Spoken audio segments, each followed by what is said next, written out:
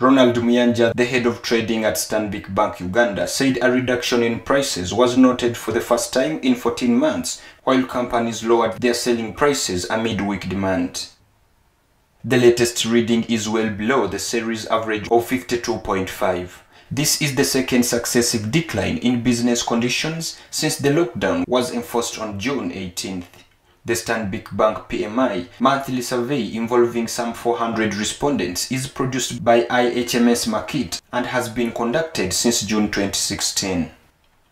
It covers the agriculture, industry, construction, wholesale, retail and services sectors.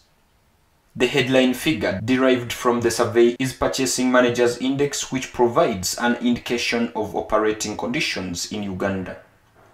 With input costs decreasing and demand weak, companies lowered their selling prices, the second month running in which has been the case. Agriculture was the only sector to register a rise in charges.